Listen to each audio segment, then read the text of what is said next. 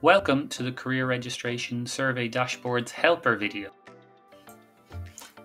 At the top, above the title, you will find 3 tabs corresponding with the 3 questions asked in the Career Registration Survey covering career readiness, work experience and sectors of interest.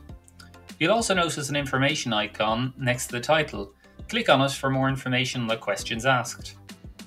For the best view of the dashboard, I'd recommend clicking the full screen icon at bottom right before jumping into the data. On the right hand side of the dashboard, you'll find the filters pane. The filters provide a quick and easy way to segment and analyse the data.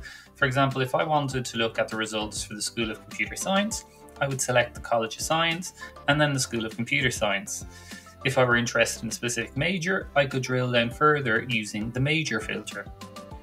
The dashboards are dynamic and responsive, so hovering your cursor over the readiness chart, for example, highlights the 2 corresponding statement charts accordingly, while also filtering and updating the respondent count.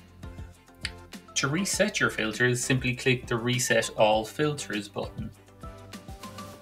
The Work Experience dashboard explores the work experience gained by students. The bar chart at top left captures the types of work experience students have got, and hovering your cursor over the chart highlights the corresponding work experience type in the other charts. The table on the right explores the potential correlation between work experience, career readiness, and academic stage.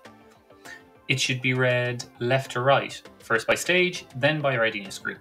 For example, these are all stage 1 respondents grouped by their underlying readiness group. So we can see that 17.64% of stage 1 no plan respondents worked full-time prior to their course, compared to 43.5% of stage 1 clear plan respondents for the same experience. The charts at bottom left are self-explanatory, with the orange colouring highlighting the most frequently selected answer, thereby helping to quickly identify differences.